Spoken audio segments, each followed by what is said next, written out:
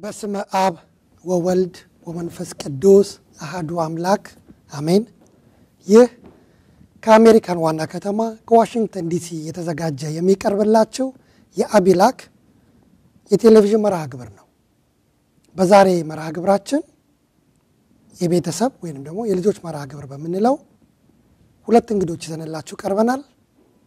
ከነርሱ ጋር የተወሰነ ሰዓት እንቆያለን።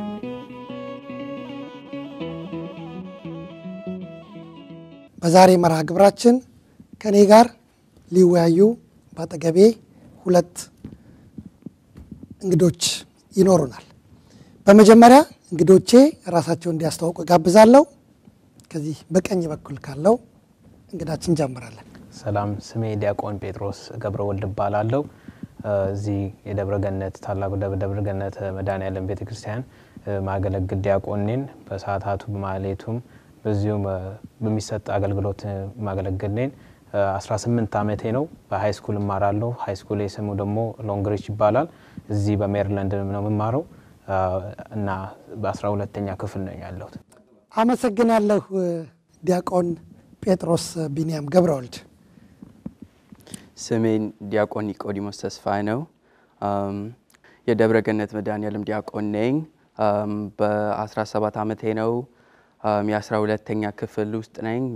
ትምህርት ቤት የሚባለው ፋልስ ቸርች ሃይ ስኩል ነው። አሁን ፋልስ ቸርች ሃይ ስኩል ጨርሼ አሁን ወደ ሃምፕተን ዩኒቨርሲቲ እሄዳለሁ። በጣም አመሰግናለሁ ዲያቆን ኒቆዲሞስ ተስፋዬ። እንግዲህ ሁለታችሁ በመጀመሪያ ከሃይ ስኩል ወደ ኮሌጅ እየሄዳችሁ ስለሆነ እንኳን ደስ ያላችሁ ልንላችሁ እንወዳለን። በመቀጠልም በጣም በከፍተኛ ውጤት አምጥታችሁ ነው ወደ ኮሌጅ እየሄዳችሁ ያላችሁትና እስቲ እንዴት ነበር የሃይ ስኩል ትምህርት ምን ይመስል ነበር? ከዲያቆን ጴጥሮስ እንጀምር። እሺ፣ የሃይ ስኩል ትምህርት ለኔ ትንሽ ለየት ያለ ነበር። በሚድል ስኩል በነበርኩበት ወይስ በሴኮንደሪ ስኩል እንደሚሉት በነበርኩበት ጊዜ ያስፈራሩን ነበር አስተማሪዎቹና ከሃይ ስኩልም ያመጣቸው ተማሪዎችም ሃይ ስኩል በቃ በጣም ከባድ ነው እንደዚህ መሆን አለባችሁ ሲሉን ነበርና ትንሽ ደንግጬ ነበር መጀመሪያ ስገባ። ግን ከገባ በኋላ ትምህርቴን በጣም ፎከስ አድርጌን ሌላው ነገር ትቼው እንዳሰብኩት አልነበረም። ትምህርቱ በጣም አሪፍ ነበርልኝ። ጥሩ ጊዜ ነው ያሳለፍኩት። ጥሩ ትምህርት ነው የተማርኩትም። በዚሁ ደግሞ ከፍተኛ ውጤትም አምጥቼ ነበር። በኦነርስ ነው ግራጁዌት ያደረኩት። ብዙ የኤክስትራ ኩሪኩለር አክቲቪቲ በትምህርት ቤት በኩል ተሳትፌያለሁ፣ ገብቻለሁና ተመርቄያለሁ በዚሁ እና ለሱ ለምለው እግዚአብሔር ይመስገን ነው ምለው። በጣም ደስ የሚል ጊዜ ነበር ያሳለፍኩት። በጣም ደስ ይላል። እግዚአብሔር ይመስገን። እውነት ነው። ዲያቆን ኒቆዲሞስስ ምን ይመስል ነበር የሃይ ስኩል? በመጀመሪያው በጣም ከበደኝ። ወደ አዲስ ትምህርት ቤት መሄዱ ምንም ጓደኛ የሌለኝ ትምህርቱ በጣም ከበደ። ሌላ ልጆቹ ጓደኛ ያሉ ወደ 5 ዓመት ምናምን ያሉ ጓደኞች የነበሩ በጣም ጀስ ከበደኝ። ከዛ እሱን ማስተካከል ሲሆን ወደ ቤተ ክርስቲያን ማረጉ ላይክ በጸሎት ማረግና ከቀሳውስትና ማናገር እሱ ነው ያገዘኝ።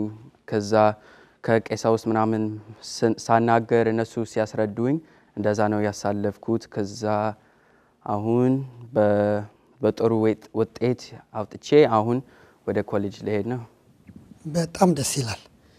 እንደዚህ ግን በሃይ ስኩል ትምህርት ላይ ጥሩ ውጤት እንድታመጣ የረዳ ያንተ የምትከተለው መንገድ ምንድነው? በመጀመሪያው ጸሎት አድርጌ ከዛ ቀሳውስት ግን ከቀሳውስትና በጸሎት በስተቀረ አባቴ ሲያገዘኝ ነበረ። ሁሉም ነገር ወደዚህ እንደዚህ ሲሆን አገዘኝ ነበረ። በጣም ጥሩ።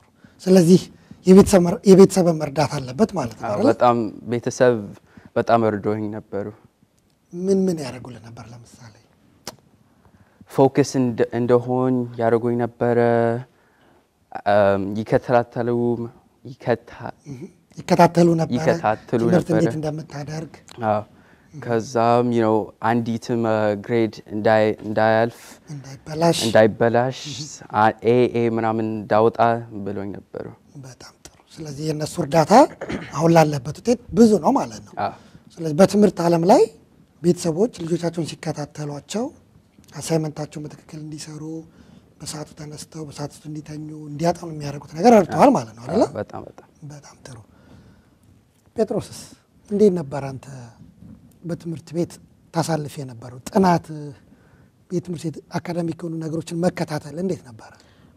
የአካዳሚክ ጉዳይ ላይ ለመከታተል ለኔ ትንሽ በጣም ይረዱን ደግሞ ቤተሰቦቼ በኩል እነሱ በጣም ረድቶን ነበር። በአባቴም በኩል በእናቴም በኩል በተለይ እናቴ ሁሌም በከፍ ያለ ውጤት እንዳመጣና በትምህርት እንድጎብዝ ነው በጣም ፑሽ የምታደርገኝና አንዳንዴ ደግሞ ትምህርቱ አዲስ ስለሚሆንብኝ ትምህርቱ ደግሞ ትንሽ ወደ ታች ስልም ወደ ላይም ስልም አባቴም ደግሞ ይመጣልና የከበደን ነገር ደግሞ ሊያግዘኝ ይረዳኛል። በዛ ደግሞ ከአስተማሪዎቹ ጋር ተነጋግረን አንዳንድ ነገሮች ደግሞ የማይገባኝ ከሆነ እንደዛ እንዲረዳኝ ያደርጋል። በተለይ እህቶቼም ደግሞ በጣም ሄልፕ ያደርጉ ነበር። አብሬ ስለምንማር ከነሱ ጋራ ሁሌም አብረን እንነጋገራለን የትምህርቱ ጉዳይና በቃ የነሱ ስሜትና የኔ ስሜት አብረን እናመጣለውና እንደዚህ እኮ ነው ትምህርቱ ምናሰ እኔም እንደዛው እንነጋገራለንና እነሱ አብሬ ስለተነጋገርንና ከቤተሰቦቼ ጋር በጣም ሰፖርት ነበር እና ለነሱ በጣም አመሰግናለሁ። በትምህርቴ በኩል እንደዛ ነበር ለማለት ነው። በጣም ጥሩ። ለየት ያለ ያጣናን ነገር ተከተል ነበር? ለየት ለኔ ያለው እንደዚህ በአሜሪካ ዲያቆን ለመሆን ከልጆቹ ትንሽ በጣም ለየት ሆኜ ነበር ማለት ነው። አሁን ለምሳሌ ቤተክርስቲያን በጣም አስቀድሜ ነበር። በትምህርቴ እኩል ኦልሞስት የበለጠን ላድርግም ትችል ነበር።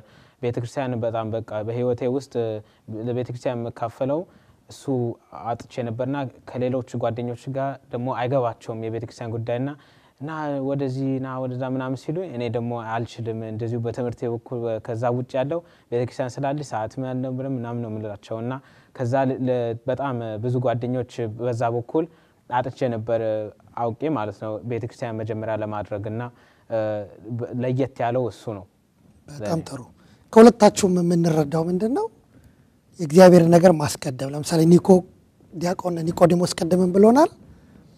የሚቸግረኝ እንኳን ነገር ካለ ከአባቶቼ ጋር ቤተክርስቲያን መጥቼ እንነጋገራለን ጸሎትም ብሏል። አንተ ደግሞ ጊዜን ለእግዚአብሔር መጀመሪያ መስጠቴ ሌላውን አቅሎልኛል ብለሃልና እውነት ነው። ለእግዚአብሔር ጊዜያችንን ከሰጠን በቀረው ይባርክልናል ይቀድስልናል ማለት ነው። በጣም ጥሩ ነው። የቤተሰባችን ነገር እንዲህ ተነጋግረናል። ሌላው በጣም የሚገርመው ሁለታችሁም የተወለዳችሁት ያደጋችሁት በዚሁ በአሜሪካ ነው አይደለም? ልክ ነኝ አይደል? ግን አሁን የምንነጋገረው በአማርኛ ቋንቋ ነው። በሀገራችን ቋንቋ ማለት ነው። ብዙ ቋንቋዎች አላት ሀገራችን፣ ግን አንዱ በአማርኛ ነውና እንዴት ነው አማርኛችሁ እንደዚህ ጥሩ ሆኖ ልትናገሩ የቻላችሁት? እሺ አማርኛችን በደንብ እንድንናገር ያደረገው ዋናው ለኔ እናቴ ነበረች። እናቴ በጣም ጠንቀቅ ብላ ባህሉን ኮልቸሩን ሁሉም በቃ የኢትዮጵያ አንድ እንደሆነ የመጀመሪያው ልጅም ስለሆነ ነበርኩ ያንን በቃ ጠንቀቅ አድርጋ ነው ያዘችው። በጎን ደግሞ አባቴም በጣም ያወራ ነበር ሁለቱም እንግሊዘኛና አማርኛ ስለሚችል በዛው እንግሊዘኛ የጎደለኝ እሱም ይሞላኛል እሱም በጣም ስለሚያወራ በቤት የምናወራው ቋንቋ አማርኛ ብቻ ነው። እንግሊዘኛ ብዙ አናወራም። ስናወራ ደግሞ እንቀጣለን ድሮ ማለት ነው። አማርኛ ለምን አታወሩም ብለን እንቀጣለን ነበርና በዛ መሰረት ላይ ስላደግን አማርኛ ነው ጠንቀቅ ብለን የተማርነው። አማርኛ ካልተናገረን እንቀጣለን አልክ አይደል? ምን ትቀጡ ነበር እስቲ? ለምሳሌ አሁን ኳስ ጨዋታ ወይንስ በዛ ጊዜ ብዙ ቲቪ አልነበረምና ቲቪም ጥቂት ጊዜ ነው የምናየው ነበርና ቲቪም ቀነስ ነበር። በዚሁ ደግሞ የበለጠ ከውጭ ስራ ደግሞ ጨመር ነበርና ልክ እንደዚህ ቅጣቶች ስናርግ ጊዜ እኛ አንዳንድ የምንወደው ነገሮችም አንዳንድ ደግሞ ይወሰዳሉ ነበር። ስለዚህ አማርኛ በቻላችሁ ጊዜ በሞቲቬት ተደረጋላችሁ ማለት ነው። እንደውም ትበረታታላችሁ። አማርኛውን ካልተናገራችሁ ያላችሁ እንደ ፕሪቪሌጅ ምንላችሁ የሉ ልጅ ሆነን ቴሌቪዥኑ ጌሙ ስልኩ ምኑ እነሱ ይቀነሱብናል ማለት ነው። ስለዚህ ያንን ለማግኘት አማርኛ መናገር ነበርብን። ያ ግን ዛሬ ጠቅሞናል አይደል? አንዳንድ ጊዜ ልጅ ሆነን የሆነ ነገር ሲወሰድብን ይከፋናል፣ ግን ጠቅሙ ልክ አሁን አንተ እንዳልከው ነው። በጣም ትልቅ ትምህርት ነው። በጣም ጥሩ እናመሰግናለን ዲያቆን ጴጥሮስ። ዲያቆን ኒቆዲሞስ በመጀመሪያው አባቴና እናቴ እነሱ ሲያናግሩ እኔ እየሰማው አንዳንድ ነገሮች የሰማውት ፒክ አፕ አደርጋለሁ እንደዛ እየሰማውት ለ5 ምናምን አመት እየሰማውት ከዛ እዚህ የቤተ ክርስቲያኑ ትምህርት ቤቱ የሃሁ ሂሃ የሚያስተምሩት እዚህ መጥቼ እንደዛ ነው ሞር ትልቅ የሆነብኝ በደንብ የተማርከው ደብረገነት ደግሞ ስትመጣ ቤተ ክርስቲያን እዚህ መድኃኔዓለም ማለት ነው ምን አደረገ በደንብ አማርኛው እንድትችል አረዳ ማለት ነው እናንተ ቤትስ አማርኛ ብዙ እንድትናገር የሚደረግ ነገር ነበር ወይ የሚወሰድ ነገር ነበር እኛ ጋር ምንም ላይ ቅጣት አልነበረንም ግን ሞር ኢንከሬጅ ያደርጉ ነበር ሶ አሁን ብዙ አማርኛ ስናውራ ሞር ውጪ መሄድ እንችላለን እንደዛ አይነት ነገር ነበር ቅጣት ምናምን ሳይኖር just more up እንዲያደርጉ ነበር ስለዚህ እና ኢንጂነር ተስፋዬ ልክ ቅድም ዲያቆን ጴጥሮስ እናቱን መንበረን እንደተጠቀሰው እናንተ ቤት የሚደረግ ነገር ነበር ማለት በጣም ጥሩ በጣም እናመሰግናለን በኋላ ምን እንመለስበታል አንዳንዶቹ ነገሮች ሌላ ሁለታችሁም ያው ስማችሁን ስታስተዋውቁ ደጋግመን ስንጠራም ዲያቆናት ናቸው አገልግሎት እንዴት ነው አገልግሎቱ በጣም ደስ የሚል ነው በመጀመሪያ የእግዚአብሔር ሥራ ማድረግ በጣም ደስ ነው የሚያሰኘኝ ከዛ አንዳንዱ ለአገስ አሁን ለጓደኛው ስናናገር ምንድነው የምንሰራው ምናምን ስንል በጣም ለነሱ በጣም እንትን ነው በጣም የሚያደክም ነገር ነው ግን ለኛ ምንም ድካም ሳይሆን just more ደስ የሚል ነው ግን አሁን ቀደም እናንተ ምን ተጠቀስከው ዲያቆን ኒቆዲሞስ አንዳንድ ልጆች አንዳንድ ጓደኞቻችን ይሄንን ሲያዩ እዛ ብዙ ሰዓት ስለሚያጠፉ ከትምህርታቸው የሚጎል ነገር አለ ብለው ያስባሉ ይሄ ትክክል ነው ትክክል አይደለም በኔ አይን ምንም ትክክል አይደለም ግን ለዛ ምን ታረግ ነበር ለምሳሌ አሁን አንድ ሌሎች ያንተታናናሽ ዲያቆናት እዚህ ብዙ አሉ አይደለ ከናንተ ጋር ይማሩ የነበሩ አሁንም የገቡ ወደፊት የሚገቡ ልጆች አሉ ለነሱ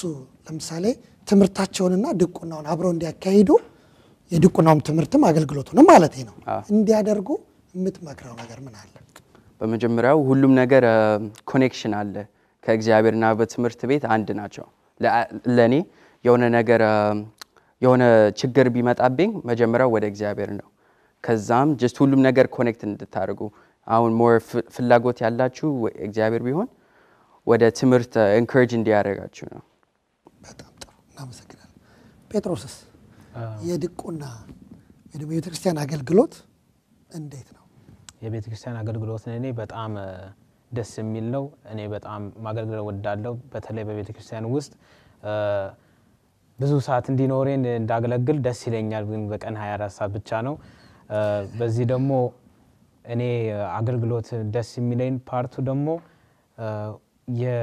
በእኛ በአሜሪካ ዊኬንድ እንለዋለን የዊኬንዱ ስሜት በቃ የቤተ ክርስቲያን ስሜት እንደያዘ ነው ለኛ ያደግነው እሱ ነው ቅዳሜ እስከ አርብ ድረስም ሁሉ አርብ ቅዳሜና እሁድ በቃ የቤተ ክርስቲያን መንፈስ ስላለው ለኛ ያደግነው በሱ ስለሆነ ልክ ትምህርት እንደጨረስን በቃ የሚቀጥለው ቀን ቸርች ቤተ ክርስቲያን ቢሆንም ማለትም ቢሆንም ዋዜማም ቢሆንም እንደዛ ስለሆነ ለኛ በጣም ደስ ይለን ነበር አገልግሎቱ እንደዛ ነበር ለኔ በጣም ጥሩ አገላለጽ ነው ስለዚህ አሁን ቅዳሜና እሁድ የረፍት ነገርን ስታስብ የሚመጣ በመጀመሪያ የቤተ ክርስቲያን ነገር ነው ማለት ነው በጣም ቆንጆ ነው በድቁናው አካባቢ እናውራና ያው ደስ እንደሚል አውርታችኋል የሚከብድ ነገር ግን ምንም የለም የሚከብዳችሁ ነገር ምንድነው መጀመሪያ ስንማር ጊዜ ለኔ የሚከብደው ነበር አማርኛ ንባብ ነበር አማርኛ ንባብና ረጅም የቤተ ክርስቲያን ቃልና ዜማ ለመያዝ ያስቸግር ነበር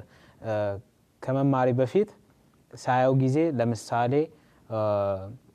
ለምሳሌ ድሮ ምስባክም ቢሆንም ረጅም ጥቅስ ለዲያቆኑ ይሰጣልና ረጅሙ ሳያው ጊዜ ይሄ እንዴት ሙሉ በቃል ይዛለው ነበር ራሴን ጠይቃለሁ ነበር ይሄ አሁን ከነዜማው ከነጥቅሱ እንዴት ሁሉን ለመያዝ ይችላልው ብዬ እንደዛ እሱ ይከብደኝ ነበር አማርኛ ንባብም ደግሞ ይከብደኝ ነበር በጣም ለቃላቶቹ ለመለየትና አሜሪካን የእንግሊዘኛ ንባብና የአማርኛ ንባብ አንድ አይደለምና ያን ጊዜኛው ንባብ አይነት በአማርኛ ሳደርገው ይከብደኝ ነበርና እሱ ነበር የሚከብደኝ በቤተክርስቲያን ልቁና ግን እኔ አሁን ሳይ በቤተክርስቲያን ድምጽ አነባበብህ ዲያቆን ጴጥሮስ በጣም ጥሩ ነው እግዚአብሔር ይመስገን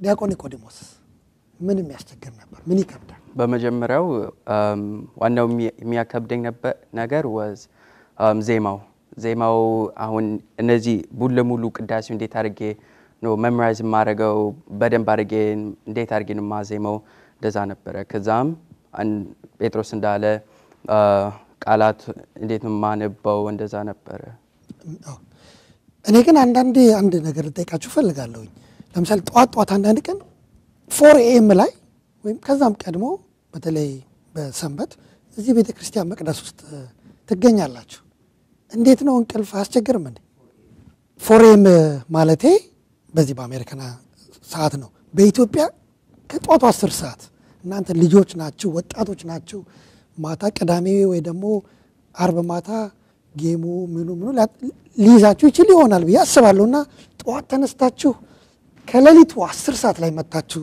እዚህ በመቅደስ ከአባቶች ጋር ቆማችሁ ሳያችሁ እሱ አይከብድም ነው የምትሉኝ ለኔ አሁን ቀዳሚና አርብ ለቤተ ክርስቲያን የተወሰነ ሰዓት አስቀምጣለሁ አሁን ቀዳሜ እስከ 12 ሰዓት በኋላ ዝም የዜማ ትምህርት አደርጋለሁ ከዛ በጊዜ እንደተኛ አደርጋለሁ ከዛ አርብም እዚህ መጥቼ የቤተ ክርስቲያን ከአባታችን ከአባ ገብርኤል ትምህርት እናደርጋለን በጣም ጥሩ ስለዚህ ሰዓትን አስተካክለ ተኛል ማለት ጴጥሮስስ ያው ወንድሜ እንዳለው እኔም ሰዓት አስቀምጣለሁ የእረፍት ቀን ስለሆነ ቅዳሜ ከቤተሰብ ጋር ምናርፍ ቀን ስለሆነ ከቤተሰብ ጋር ካረፍን በኋላ ቤተክርስቲያን ሰዓት ነው እና ብዙ ጊዜ እኔ ቤት በተለይ ማህሌት በጧቱ ኩለሌሊት ቢሆንም 10 ሰዓትም ደሞ ሰዓት ነገብ ይባልም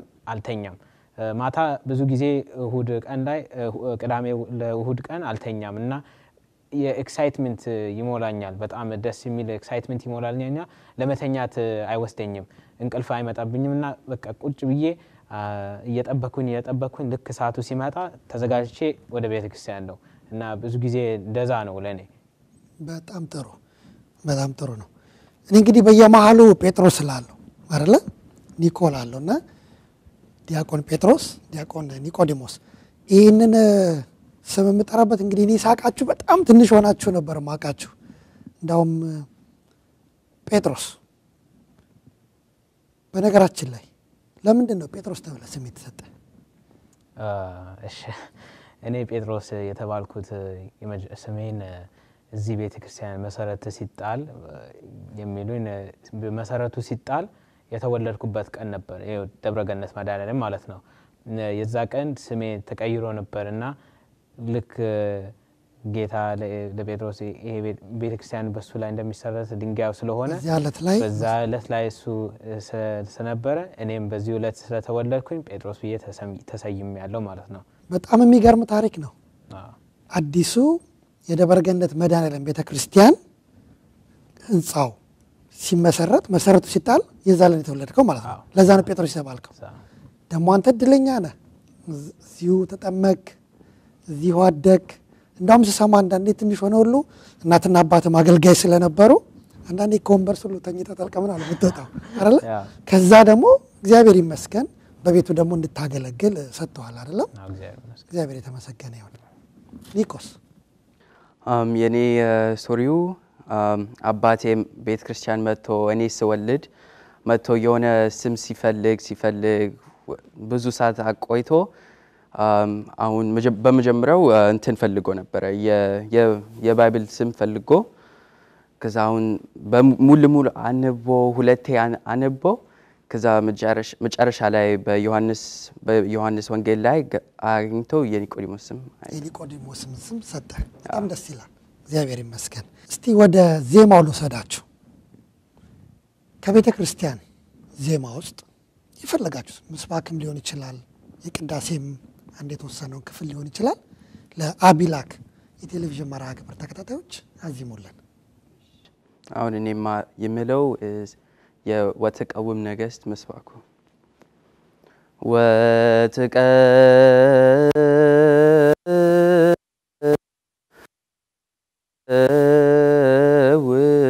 ወትቀውም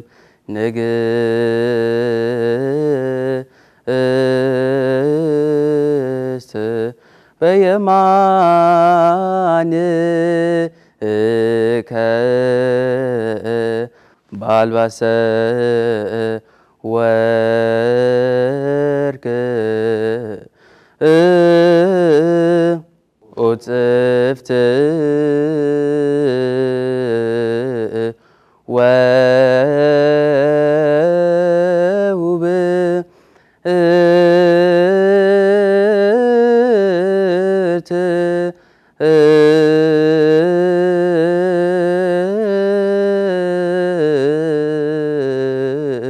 ስምይ ወለትየ ወርእይ ዋጽምኢ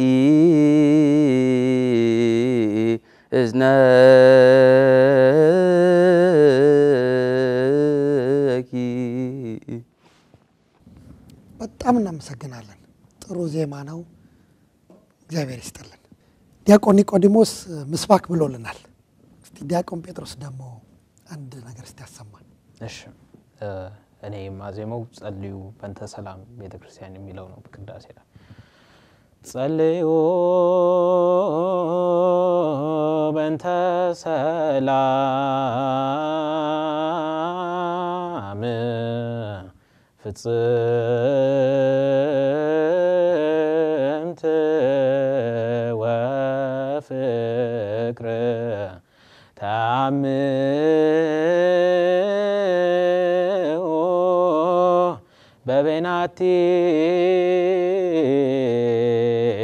በቤናቲክሞ በአምሃ ቅድሳት ዝማሬ መላእክትን ያሰማልን። በጣም ውብ ዜማ ነው። በነገራችን ላይ ለምን ይንመረጥክ? እሺ ይሄን ዜማ በቅዳሴ ላይ የመረጥኩት ለቤተክርስቲያችን ሰላም ያስፈልጋል። ለመላው ዓለም ሰላም ያስፈልጋል። በተለይ ለሀገራችን ለኢትዮጵያ ሰላም ያስፈልጋል። ለቤተክርስቲያችን ሰላም ያስፈልጋል። በዚህ ፓርት ደግሞ ቅዳሴ ፓርት ላይ ህዝቡን ሰላምታ ሲሰጥ በጣም ለኔ ደስ የሚል ዜማ ፓርት ነው። ሰላምታ እጅግ ያስፈልጋል። እውነት ነው ዲያቆን ጴጥሮስ እንዳልከው በተለይ በዚህ ሰዓት ለሀገራችን ለቤተክርስቲያናችን እንዲሁም ለመላው ዓለም ሰላም ያስፈልጋል። ሰላም የሁሉ ነገር መሰረት ነው። ሰላም ካለ ልክ እንደናንተ ልጆች ተምረው ወደሚቀጥለው ደረጃ ወደ ኮሌጅ ይገባሉ። ሰላም ከሌለ ግን ሁሉ ነገር ይጣፋልና በጣም ጥሩ ምርጫ ነው። ዝማሬ መላእክትን ያሰማልን።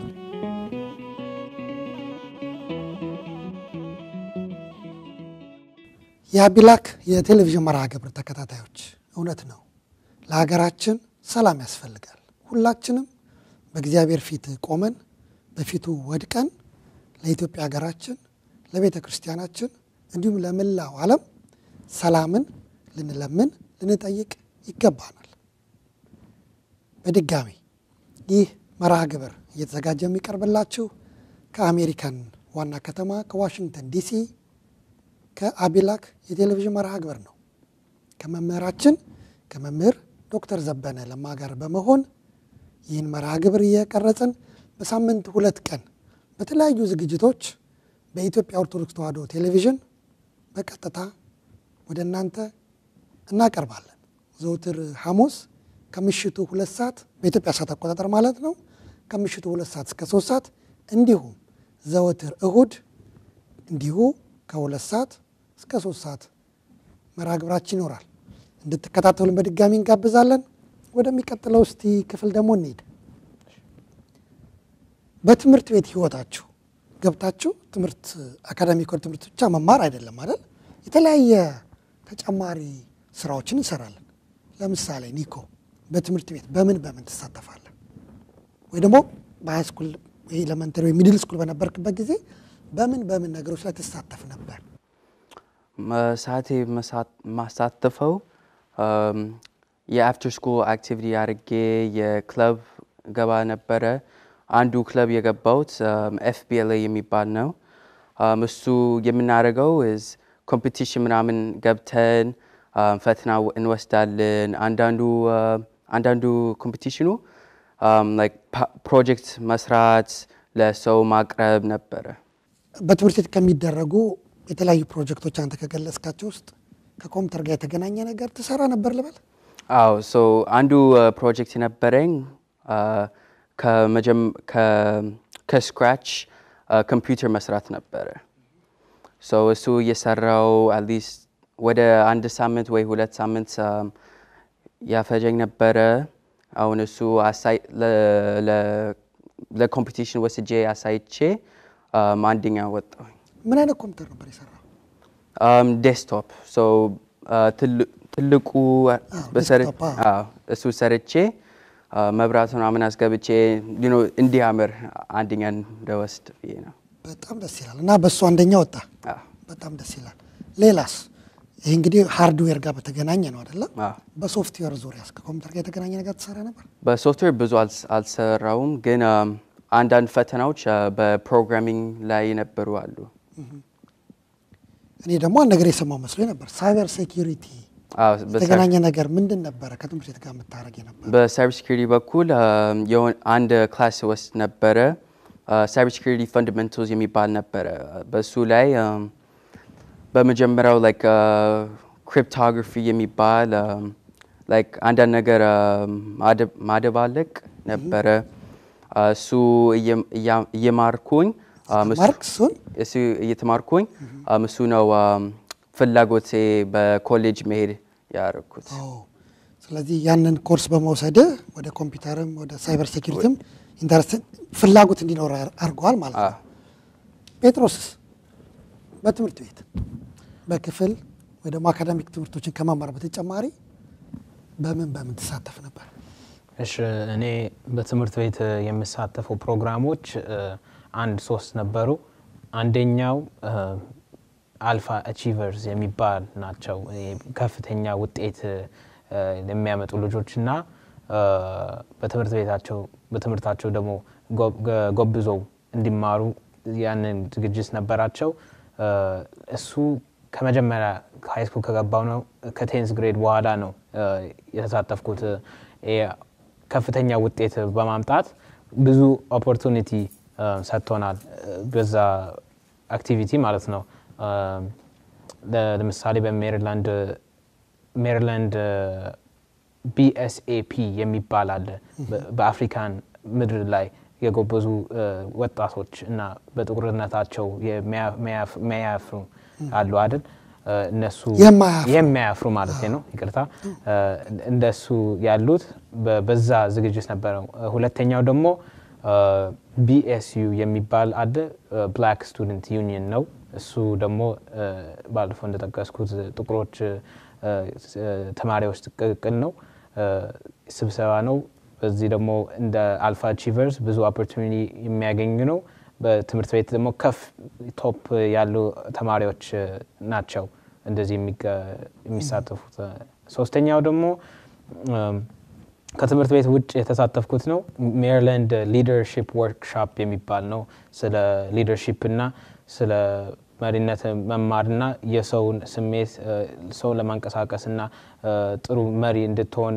አንዳንድ ብሪፎች ቶፒኮች ተመረን ነበር በትምህርት ቤት በኩል በጣም ደስ ይላል ካልተሳሳትኩኝ አልፋ አቺቨርስ የሚባለው ፕሮግራም ውጤታቸው ከፍ ያለ ብቻ ስለሆነ ሳይሆን ሌላም ኤክስትራ ኮሚኒቲ ጋር ሰርቪስ የሚሰጡ ራሱ በዚህ በቤተክርስቲያን ዙሪያ ያለ እንቅስቃሴ ከሱ ጋር አረዳም እዛ መራገር ላይ በጣም እዛ ኮሚኒቲ ሰርቪስ በጣም ብዙ አለ ዋናው ዓላማ የነሱ ግሩፕ አልፋ አቺቨርስ ለኮሚኒቲ መልሶ ለመስጠት to give back to the community community service በጣም እናደርግ ነበር ትምህርት ቤት እንሳተፍ ነበር ሰዓት 2 ሰዓት ቢሆንም 3 ሰዓት ቢሆንም እዛ ትምህርት ቤት እየረዳን ሌላ ትምህርት ቤት ደግሞ ሄደን እየረዳን ልጆቹ ወጣት ልጆቹን ከዛ ደግሞ አንዳንድ ቤቶች ሄደን እንደዚህ ኮሚኒቲ ሰርቪስ እናደርግ ነበር ትምህርት ቤትም ደግሞ እንደዚሁም ክሊን አፕም አለ በተለይ ፓሬድ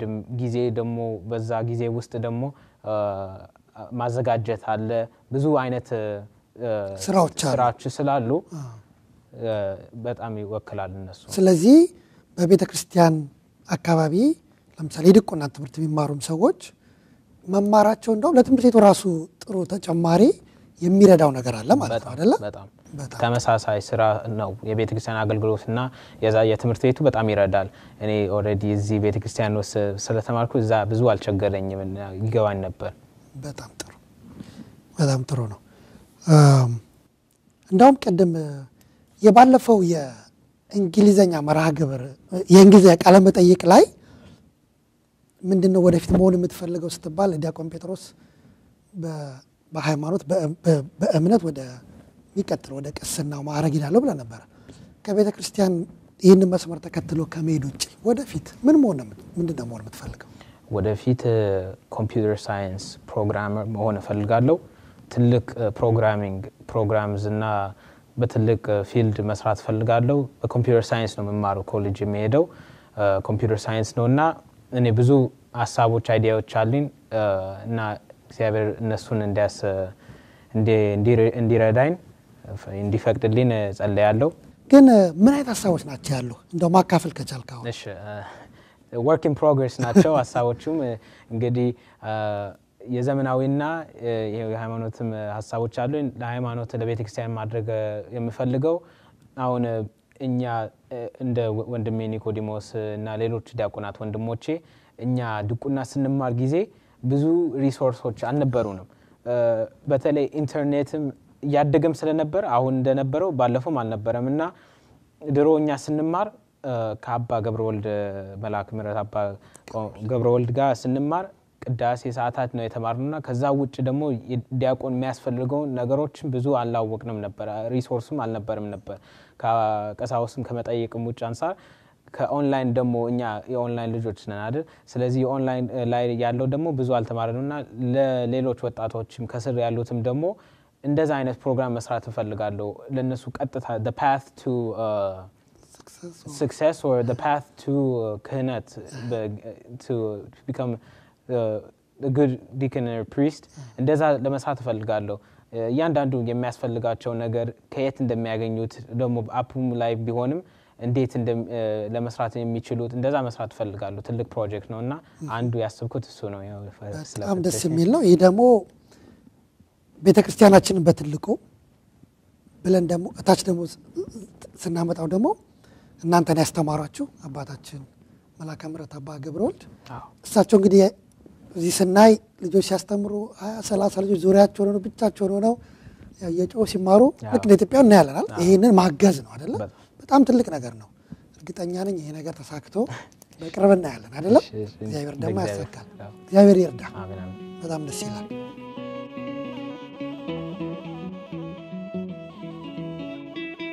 የራስያ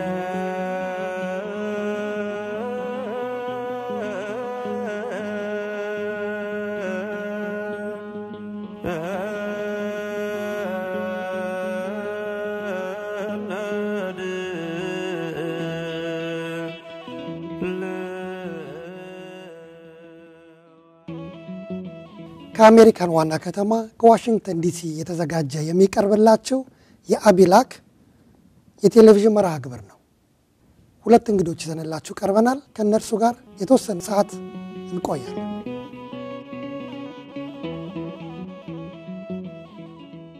ዲያቆን ኒቆዲሞስ ምንድነው ወደፊት የምታስበው እግዚአብሔር ከፈቀደልኝ በመጀመሪያው ኮሌጅ ግራጁዌት ካረኩኝ በኋላ ከገቨርንመንት ጋራ ሳይበር ሴኩሪቲ አናሊስት መሆን እፈልጋለሁ ሶ ከኤፍቢአይ ቢሆን የሆነ ነገር መስራት እፈልጋለሁ በክህነት በኩል ቄስ መሆን ነው የምፈልገው ካስፈለገ እኔ ያሰብኩት ግን እዛ ኢትዮጵያ ለ2-3 አመት ሄጄ ትምህርት እንዳረግ ፈልጌ ነበር በጣም ደስ ይላል ያሰብካቸው ሐሳቦች ሁሉ መልካም ናቸው እግዚአብሔር ደግሞ ይፈቅዳል ይሆናል ቅድም ሳይበር ሴኩሪቲ ብለህ ነበር አይደል እንግዲህ ወደፊት የዓለም ጦርነት እንግዲህ በወታደርና በጥይት ላይሆን ይችላል አይደል እንዳውም በቅርብ ምንድን ነበር ሀፕን ያደረገው በሳይበር ሴኩሪቲ ሆል ስለነበረ አሜሪካ ውስጥ ምን ነበር ሀፕን ያደረገው የሆነ መጥፎ ሰዎች በጋስ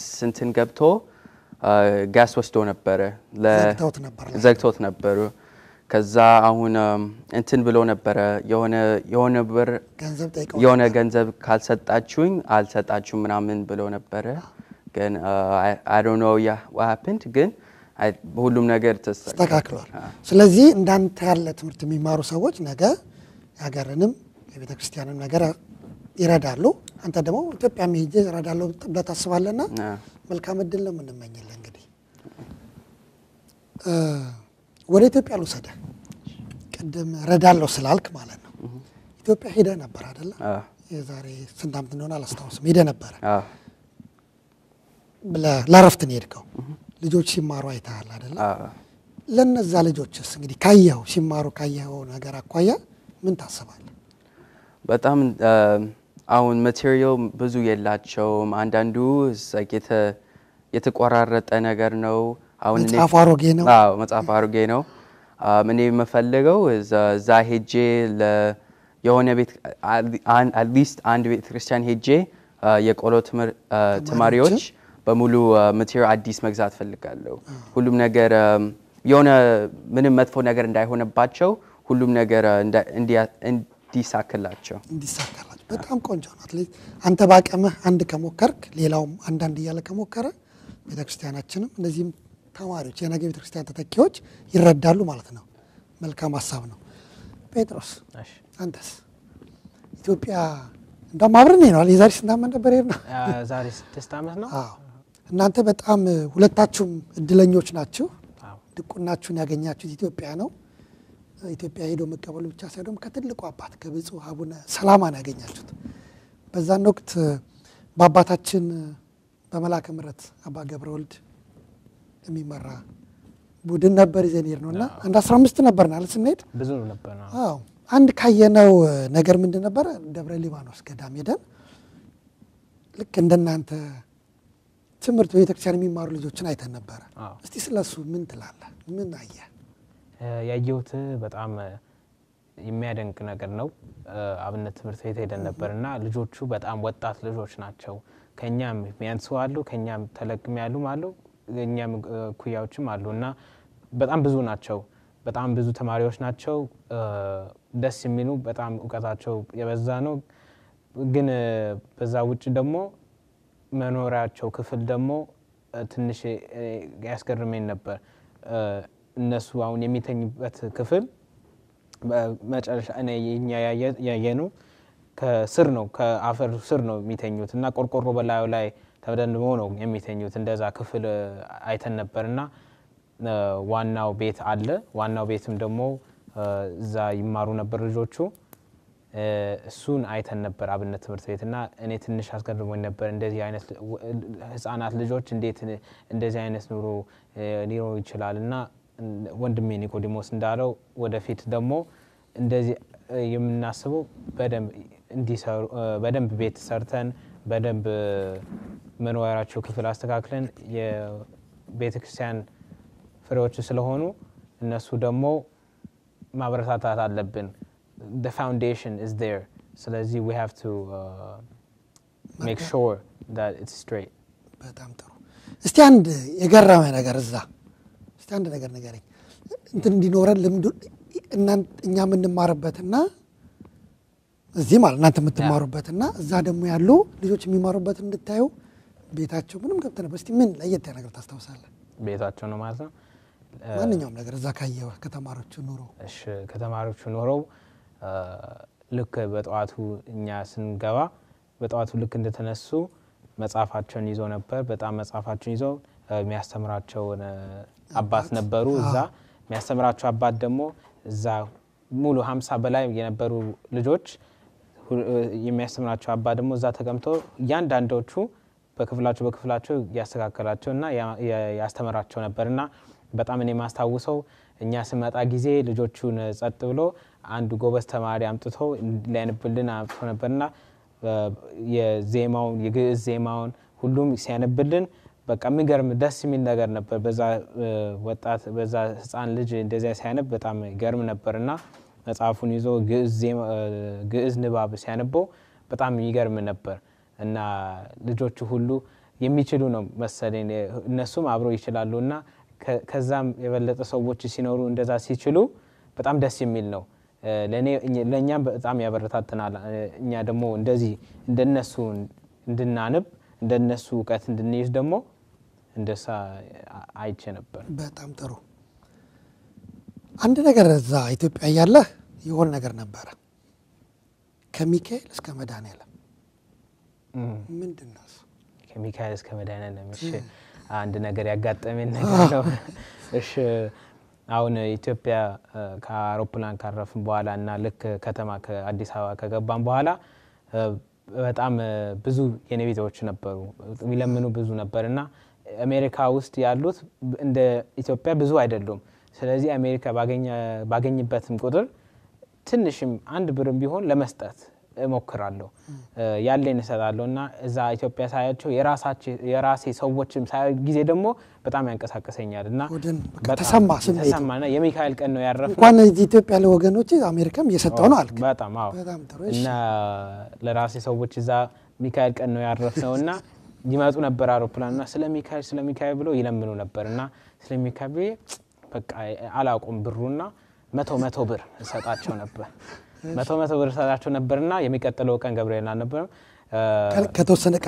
ቀን በኋላ ደግሞ ኪዳነ ምሕረት ስለ ማርያም ስለ ኪዳነ ምሕረት ይሉን ነበርና በዚህ ትንሽ አጀስትድ ሆኛለሁ እና ትንሽ ቀነስ አርኩት 50 ብር ሰጠው ከዛ ደግሞ ትንሽ ቀን አለፈ በኋላ ተመልሶ ስለ መድኃኔዓለም ይለኛል አንዱ የሰጠው ከዚህ በፊት ማለት ነው እየተጠበቀ ስለ መድኃኔዓለም ሲለኝ ደግሞ እኔ በዛ ጊዜ ብሩም አልቆኛል ዞር ብዬ መድኃኔዓለም ይስጥልኝ አልኩት እንደዚህ ነው በጣም ያዝናናል ስለዚህ የነበረህን ብር የዘረዘርከውን ብር በ100 በ50 ያልክ እስከ መድኃኔዓለም ሲል አለቀ ምሰጣቸው አልነበረምና መድኃኔዓለም ይስጥልኝ አልኳቸው ወደ መድኃኔዓለም ይስጥልኝ ወደፊት ደግሞ ብዙ ታረጋለህ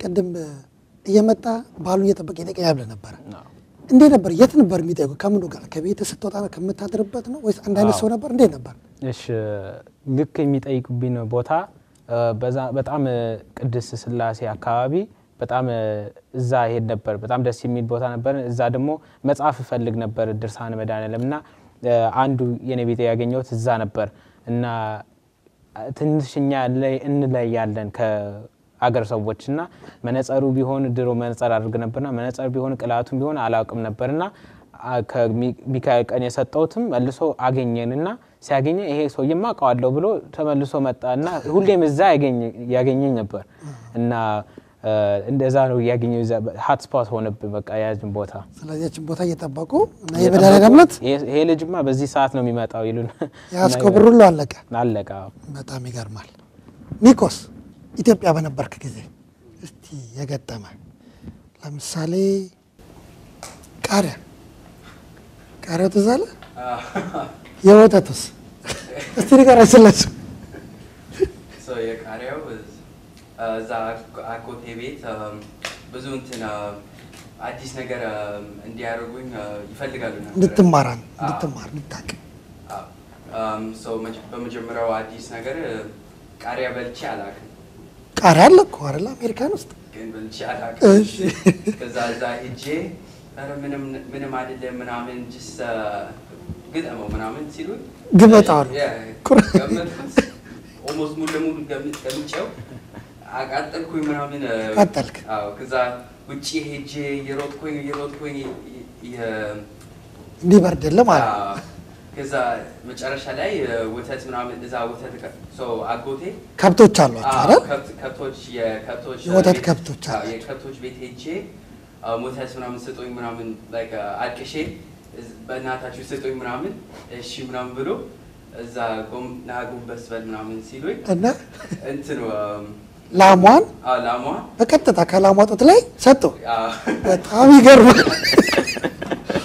ጥሩ ኤክስፒሪየንስ ነው እና በረደልህ ትንሽ ወዲያው ነው ያጠፋው ደግሞ በጣም ኦርጋኒክ የሆነ ወተት እኮ ነው የጠጣው አይደል በዛ ላይ ፕሮሰስ አልተደረገም ማሽን ውስጥ አልገባም በላስቲክ አልታሸገም ፍሪጅ አልገባም ቀጥታ ከምንጩ ነው የጠጣው ግን መጀመሪያው ፈርቼ ነበር ረምንድን ነው ምናምን ግን መጀመሪያው ያሰብኩት እዛ ፓስቸራይዝ መሆን አለበት ነው ያሰብኩት እዚህ ሁሉም ነገር is pasteurized የሆነ ነገር ኬሚካል ምናምን ገብቶ እንዴ ኬሚካል ምናምን ሳያገቡት እንዴት ነው የሚጠጡት ምናምን አስቤ ነበር ዝቅ በላሉ እንዴ ነበር እንትኑ ሲያደርጉ በኋላ የእውነት ተጠጣው በጣም ደስ ይላል የዚህ ወተት ምንም እንደዛ ኮምፔር ቀጭን ነው አይደል ስኪም የተደረገ ስለሆነ ማለት በጣም ጥሩ ነው ጥሩ ኤክስፒሪየንስ ነበረ ማለት ነው ጥሩ ሌላስ ስፖርት አሁን ዲያቆን ስለሆናችሁ በቃ ቤተክርስቲያን ከዛ ትምህርት ብቻ ማለት አይደል ስፖርት ላይ እንዴት ናችሁ ስፖርት ዲያቆን ጴጥሮስ እኔም ስፖርት ወዳለው ከአባቴ ጋር በጣም የእግር ኳስ እንጫወታለን አባቴ በጣም ጎበዝ ነው እና ድሮ በጣም እቸገር ነበር እሱን ለማሸነፍ እና በጣም ራሴ አበሳጭ ነበር አሁን ደግሞ በጣም ስላደኩኝ ደግሞ እሱ አንዳንዴ አይችለኝ ለማለት በለክ ትንሽ ይበለክ እሱ ደግሞ ጎበዝ ነውና እግር ኳስ እጫወታለሁ በጣም ባስኬትቦል ደግሞ የዚህ ሀገር ባስኬትቦል እጫወታለሁ በጣም ደስ የሚል ስፖርት ነው ሩጫ አለው በጣም በእጃችን ይዘን ኳሱን ማስገባት ቅርጫት ኳስ ማለት ነው እሱን ደስ ይለኛል ከዛ ውጪ ደግሞ ፉትቦልም ደስ ይለኛል ኳሱን ለመወርወርና የአሜሪካን ፉትቦል ለመጫወት እሱም ደስ ይለኛል ግን አሁን በቃ ምወደውና ማይ ፌቨሪት ከሆነ የእግር ኳስ ማለት ነው እሱ ደስ ይለኛል በጣም ከዚህ ሀገር በጣም ከሚዘወተሩ ጨዋታዎች ባስኬትቦል እና የአሜሪካን ፉትቦል የሚባለው ማለት ነው የምን ቡድን ደጋፊ ነው እሺ ከባድ ጥያቄ ነው ለአሜሪካን ፉትቦል ቦልቲሞር ሬቨንስ የሚባለው ወዳሉ ከዚህ በፊት አንዱ ተጫዋች ለኔ ጽፎ አውቶግራፍ ሰጥቶ ስለነበር ማን የሚባለው አሁን ሬራይስ ነው የሚባለው አይጫወትም አሁን ሬራይስ ነው የሰጠኝ እሱ ያንን ቡድን ነው የምወደው በአሜሪካን ፉትቦል በባስኬትቦል ደግሞ ዋሽንግተን ዊዘርድስ ወዳቸዋለሁ ዋሽንግተን ዊዘርድስ ደስ ይሉኛል ትንሽ አሁን ከፍ ያሉ ናቸው ድሮ ትንሽ ደከም ያሉ አሁን ግን እስኪ ደና የሆኑ ነው ፕሌይኦፍ ላይ ናቸው እስኪ እነሱ ደግሞ እንዲያሸንፉ ያርግንላል good luck ሁለቱም እንግዲህ ቡድኖች ባልቲሞር ለቤትም ቅርብ ናቸው ይሄ ደግሞ ዋሽንግተን ዲሲ ደግሞ እዚህ ያሉ ስለሆነ ኒኮስ ስፖርት ከወንድሞቼ ጋራ ከዲያቆናቶቹ ጋራ ፉትቦልና ባስኬትቦል ብዙ ነው የምንጫወተው አሁን ከወንድሞቼ ጋራ ሁሌ እሁድ ካልቆረብኩኝ እዛ የነሱ ቤት ሄጄ አራትንን ምናምን የሁለት እንጫወታለን ለ3-4 ሰዓት ምናምን እንጫወት ነበር ግን አሁን ከዲያቆናት ጋራ ብዙ ባስኬትቦል ነው የምንጫወተው አሁን እዚህ ፓርኪንግ ላት ውስጥ የባስኬትቦል እንትን አውጥተን ነበር ከዛ ከነሱ ጋራ ስንጫወት ነበር ቅዳሜ ከአባታችን ትምህርት በኋላ ብዙ እንጫወት ነበር ቡድንስ የምን ደጋፊ ነህ በባስኬትቦል በባስኬትቦል ጴጥሮስ እንዳለ ዋሽንግተን ዊዘርድስ ከዛ በአሜሪካን ፉትቦል the Washington football team ሲያትል ወይስ የዋሽንግተን ዲሲ Washington DC the Redskins the Redskins እኔ ኮላጣላችሁ ነበር እኮ የሞከረ ነበር ማን ነው ግን የሚያሸንፈው ሬድስኪን እና አሁን ሬቨንስ ቢጫወቱ ሬድስኪን ማይነካም ሬድስኪን ሬቨንስ አይነካም ሬቨንስ አይ ነው ይመጣሉ አይደል ግን እሱ ታታሪ ደጋፊ ይደግፋል እስቲ ሜቢ እሱትን አባት ሆኖ ወደፊት የዛ ጊዜ ሜቢ እንጂ ሬቨንስ ነው የሚያሸንፈው ሁሌ the purple the purple እሺ Lemma Jackson በጣም ጥሩ ነው ስለዚህ እናንተ ሁሉ ነገር በህይወታችሁ ባላንስ አድርጋችሁ ነው የምትኖሩት ለሚሰጣው ቅድሚያ እየሰጣችሁ ፕሮግራም እያወጣችሁ ነው አለ የሚያሳየው ኳስ ትጫወታላችሁ ትምህርት ቤት ጎበዞች ናችሁ ውጤታችሁ ትልቅ ነው አይደል አንዳንዴ መናገር አትፈልጉም እናንተ እንጂ ውጤታችሁ በጣም ትልቅ ነው ውጤታችሁ አይደል በቤተክርስቲያን እንድታገለግላላችሁ ልጆች ከዚህ ምን ትማራላችሁ እነዚህ ዲያቆናት በዚህ ሀገር ተወልደው በአሜሪካን አድገው አማርኛቸውን ሰምታችኋል ያላችሁን የቤተክርስቲያን አገልግሎት ሰምታችኋል ኢትዮጵያ ያለን ቤተሰቦች እንዴት ነው ልጆቻችንን ወደ ቤተክርስቲያን በማቅረብ እንደውም ጊዜያቸውን እግዚአብሔር እንዲባርክላቸው እንዴት ነው የምናስበው እንግዲህ ከዛሬው መርሃ ግብር ብዙ እንደምትማሩ ተስፋ እናደርጋለን። ሌላ ዲያቆን ጴጥሮስ አንድ የሆነ ሪከርድ የተደረገ ነገር አይቼ ነበር። ከበሮ ስትመታ ትንሽ ሆነ። ስንት ዓመት ነበር? አይ ቲንክ 1 ዓመት 2 ዓመት ነበር መሰለኝ። በጣም ከድሮ በቃ ተወለድኩ ከበሮ መወደው። ጴጥሮስና ከበሮ በጣም ይዋደዳሉ። ጴጥሮስ የ1 ዓመት ልጅ ሆኖ ከበሮ ይመታ ነበር። ቪዲዮውን ሪከርድ የተደረገውን አይቼዋለሁ።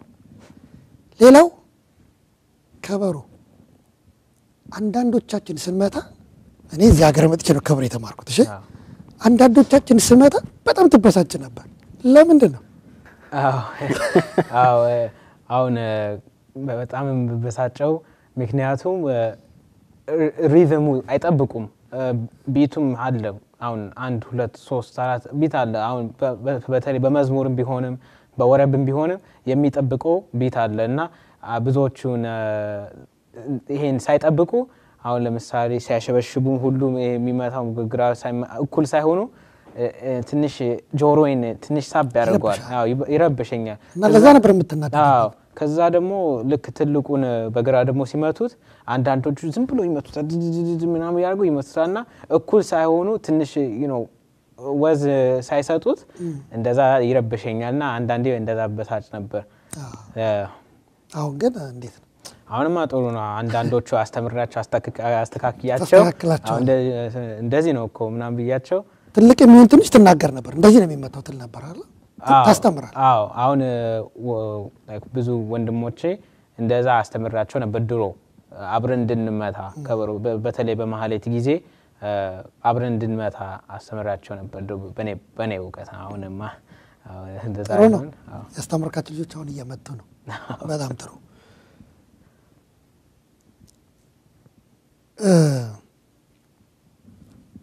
ድጋሚ አንተ ጋር ነው ዲያቆን ጴጥሮስ። ስዕል አንድ ጊዜ የመምህራችን የመምህር ዶክተር ዘበነ ለማን እንዲሁም ደግሞ የናንተ አባታ የዲያቆንና አስተማሪዎች መምህራችን የመላከ ምህረት አባ ገብረ ወልድን ስዕል ስለ ሲሰጣቻለሁ ልበል? ሰጥቼ ነበር።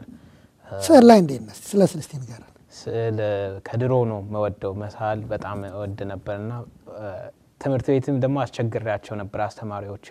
በወረቀቱ ላይ ዳር ላይ ዝም ብዬ እስል ነበር። አበባም ቢሆንም ሰውም ቢሆንም ዝም ብዬ እስል ነበርና ዳሩ ላይ በቃ የተነቀሰ ሰው ነው የእጃቸው የተነቀሰ ነው የሚመስለው ወረቀቱ ላይ ማለት ነውና አስቸግራቸው ነበር። ከድሮ በጣም ወድ ነበር መሳል በጣም ወዳለው። አሁንም ተመልሼበታለሁ። የሆነ ሰዓት ላይ ትንሽ ሸሽጌ ነበር። ከዛ ከስዕሉ ወጥቼ ነበር። አሁን ተመልሻለሁ። ሞር ወደ ሪሊዝም እና ወደ አብስትራክቲዝም ተመልሻለሁ። እንዳልከው መምህር ዶክተር ዘበነ ለባና አባታችን መላክ ምህረት አባ ገብረ ወልድ ስያቸው ነበር ድሮ። አሁን መልሼ ብስለው ደስ ይለኛል። የድሮና ያሁኑ እኩል አይሆንም ብዬ ነው ስያቸው ነበር። በጣም ስለምወዳቸው በጣም እነሱ ደግሞ እኛን በጣም ስለረዱና እኛ ዲያቆናት እንዲያደርጉ ስላደረገ እንደዛ ስዬ ነበር ስጦታ ብዬ የሰጣቸው። በጣም ጥሩ ነው። እንደውም ስዕሎችህ በአሜሪካን ውስጥ በሜሪላንድ ባሉ በሞሎች የገበያ ሱቅ ትልቆች የሉም እነሱ ጋር ተሰቅለው ያየ ይመስለኛል። እንደውም አንድ ጊዜ ተጋብዤና እንዴት ነው እነዛ ድሎች ያገኘው? ትልልቅ ሞሎች ናቸው። እንደ ኮሎምቢያ ሞል አይቻለው ለበላ አንድ ጊዜ በጣም ትልቅ ሞል ነው ነበር። አንተ ስዕል እንዴት እዛ ሊገባ ቻለ? እዛ ለመግባት የሚችለው በተሰጠን ርዕስ ፕሮጀክቱ ርዕሱን ጠብቄ ለየት አድርጌ ትንሽ ደግሞ የራሴ ወይ አድርጌበት የሳልኩት ነው። አሁን ለምሳሌ አንድ ማስታውሰው የጫማ ስዕል ነበርና ጫማውን ስዬ ከውሃ ወደ እሳት አድርጌው ነበር የሳልኩትና አስተማሪው በጣም አደነቀችኝ። ርዕሱን ስለጠበቅኩና ከዛ ደግሞ እኔን ስለጨመርኩበት አሳምሬው ስለነበር በቃ እንደ ፋሽን ሾው አይነት ስዕላችን ደግሞ እንደዛ አቅርባ ነበር። ሞሉ እንዳልከው አቅርባ ነበር እንደዛ። ስለዚህ አሁን አንተ እንግዲህ በቤተክርስቲያን አገልግሎት ዙሪያ ዲያቆን ብቻ ሳትሆን ሰዓሊ ለምንድን ነው የማትሆነው? ወይ እንዴት ነው የቤተክርስቲያን ስዕላት ላይ የመሄድ ስለ ከዚህ በፊት አስቤበት ነበር እንዲረዳኝ ደግሞ እፈቅዳለሁ እንዲፈቅድልኝ እጸልያለሁ የቤተክርስቲያን ስዕላት ለመሳል ከባድ ነው ከዚህ በፊት አባቶች አይቼ ሞኖኮሳት ሲስሉ አይቼ ደብረ ሊባኖስን ደግሞ አይቼ ሲስሉ ከባድ ነው ስራው በጣም መጀመሪያ የመጽሐፍ ቅዱስ ታሪክና የመጽሐፍ ቅዱስ ጥቅስ መጠበቅ አለበት ያንዳንዱ የሚስለው አሁን ብዙዎቹ የሚስሉት አንዳንዴ እኩል አይሆንም ከመጽሐፍ ቅዱስ የሚነውና እሱን ጠብቀ ደሞ ጥሩ ሳሊ መሆኑ ደሞ አለበት ጥሩ ብሎ መሳል ሳይሆን የሰውን ውበትና የሰውን እጅ ቢሆንም ተከሻም ቢሆንም እሱ መጠበቅ አለበትና የቤተክርስቲያን ስዕላት በጣም ኤክስፒሪየንስ ያስፈልጋል እና ወደሱ ትንሽ ስዕሎች ደግሞ ያደረኩኝ ከዛ ደግሞ ወደ ትልቁ እንሄዳለን እንግዲህ የኛ ቤተክርስቲያን እግዚአብሔር ይመስገን ስዕላት ሞልቶታል ቦታም አይኖረኝም መሰለኝ ባስቀምጠው ግን እንዳልከው ወደፊት ብዙ እንበዛለን ቤተክርስቲያን ይኖራል ስለዚህ ዲያቆን ብቻ ሳይሆን ሳሊም እናፈራለን ማለት ነው በጣም አዎ እንደዛ ወደ ክህነት ብቻ ሳይሆን በስዕልም በኩል በጣም አመሰግናለሁ እንግዲህ የቤተሰብ እና የልጆች መርሃ ግብሩ ውይይታችንን ስናደርግ የነበርነው እስካሁን ከዲያቆን ጴጥሮስ ቢንያም ገብረወልድና ከዲያቆን ኒቆዲሞስ ተስፋዬ ጋር ነበር ዋናው ነጥባችን ልጆቻችን በቤተክርስቲያን አገልግሎት ከመስጠት ባሻገር በትምህርት ቤታቸው ከሃይ ስኩል ከፍተኛ ውጤት በማምጣት ወደ ኮሌጅ እየሄዱ ይገኛሉ እስቲ የት ኮሌጅ እንደምትሄድ ንገረን የኮሌጅ ስሙ is Hampton University ከዩናይትድ ስቴትስ ውስጥ historically black college ምርጥ ነው እዛ ኖርፎክ ቨርጂኒያ ነው እዛ አጠገቡም አቡነ ገብረ መንፈስ ቅዱስ ቤተክርስቲያን አለ እዛ አሁን በትምህርት ቤት እዛ ሲሄድ እዛ ቀጥዬ እዛ እንደሄድ ነው በጣም ጥሩ ስለዚህ ኮሌጁን ስትመርጥ እንደ አንድ ክራይቴሪያ ተጠቀምከው አገልግሎትን ማድረግ ይችላል ብለህ ነው ማለት ነው እና ቅርብ ነው አቡነ ገብረ መንፈስ ቅዱስ ቤተክርስቲያን ሄደህ ታገለግላለህ ማለት ነው ለምንድነው ሃምተን አንዱ በሂስቶሪካሊ ብላክ ኮሌጅ ከሚባሉት በዓለም ላይ ካሉት ከሜጀሮቹ አንዱና ዋነኛው ነው ለምንድነው ግን ሃምተን አንተ የመረጥከው አንዱ በሳይበር ሴኩሪቲ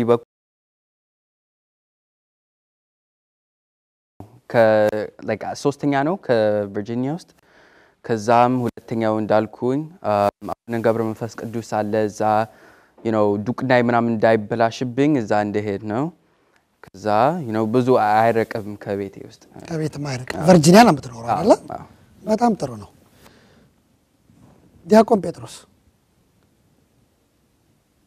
አንተ ደግሞ ኮሌጅ አፕላይ ስታረግ አንድ ኮሌጅ ብቻ ነው አፕላይ ያረጋው ተማሪዎች ብዙ የ12ኛ ክፍል ተማሪዎች ብዙ ኮሌጅ አፕላይ ያረጉና አማርጠ ይገባሉ አንተ ግን አንድ ኮሌጅ ብቻ ነው አፕላይ ያረጋው የት ነው ለምንድን ነው አንድ ኮሌጅ ብቻ ውስጥ አፕላይ ያረጋው እሺ እኔ አፕላይ ያደረኩበት ኮሌጅ ዩኒቨርሲቲ ሜሪላንድ ይባላል ዩኒቨርሲቲ ሜሪላንድ በሁለት ብራንች ነው ያላቸው በሁለት ይሰነጠቃሉ አንዱ ቦልቲሞር ካውንቲ ነው አንዱ ደግሞ ኮሌጅ ፓርክ ነው አንድ አይነት ትምህርት ቤት ናቸው በሁለት ደረጃ አሉ እኔ የመረጥኩት ወደ ቤቴ ቅርብ ትንሽ ያለው ቦልቲሞር ካውንቲ ነው እሱኛው የመረጥኩት ደግሞ በኮምፒውተር ሳይንስ በጣም ከፍተኛ ትምህርት ቤት ስለሆነና በመላው በቃ የኦነርስ ኮሌጅ ነው እና እነሱ የኔ ፕሬፈረንሶች ብዙ አሉ ስታዲ ደግሞ የማደርግበት ሰብጀክት ደግሞ በጣም ከፍተኛ ኦነርስ ስለሚቀበሉ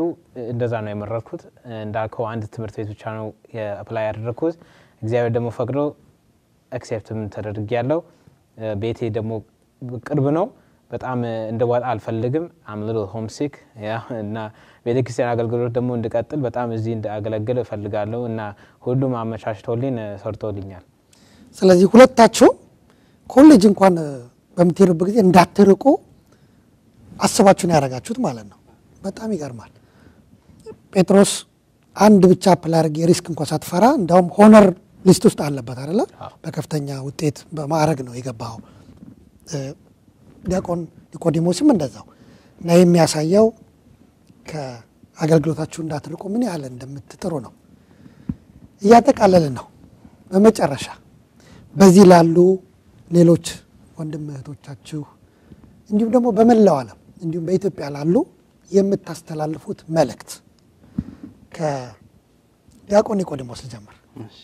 የደብረገነት መድኃኔዓለም ካህናቶቹ በሙሉ ሌላም እግዚአብሔር እንዳይረሳ እግዚአብሔር ከዛም አባቴ እናቴ ቤተሰቦቼ በሙሉ ከዛ የትምህርት ቤት አስተማሪዎችና የዚህ የቤተ ክርስቲያኑ ወዛ የአማርኛ ትምህርት ውስጥ አስተማሪዎቹ በሙሉ እነሱ ናቸው። በጣም ጥሩ። ዲያቆን ጴጥሮስ እሺ እኔ በጣም ለረዶኝ ካህናት አባቶቼ እዚህ ቤተ ክርስቲያን ውስጥ ያሉት በጣም ረድቶኝ ነበር። በጣም እነሱን በጣም ረድቶኝ ነበር በቤተ ክርስቲያን በኩል በተለይ ደግሞ በቤተሰቤ ደግሞ እናቴ በጣም ነው ያስተማረችኝ የረዳችኝ እናቴ ናት። ከዛ ደግሞ አባቴ እህቶቼም ደግሞ ማሉ ሁሉም ሰዓት ማካፍሏል ለኔ ለማስተማር ማለት ነው። እናቴ በተለይ ድሮ ታስተምረኝ ነበር ከህፃንነቴ ውዳሴ ማርያም ጸሎት ዘወትር ሁሉም ታስተምረኝ ነበር። እነሱን አመሰግናለሁ። ወንድሞቼም በዚሁ ዲያቆናት ወንድሞቼ አሉ እነሱም አመሰግናቸዋለሁ። በጣም በበረታታት የሚሰጡ ኃይልም እነሱም አንዱም ናቸው። እነሱም ደግሞ አመሰግናቸዋለሁ። በጣም እናመሰግናለን። ዲያቆን ኒቆዲሞስ ተስፋዬ ኮንዴ እንዲሁም ዲያቆን ጴጥሮስ ቢንያም ገብረወልድ ጊዜያችሁን ሰጣችሁ መጣችሁ ያላችሁን ነገር ሁሉ ስላካፈላችሁን በጣም እናመሰግናለን።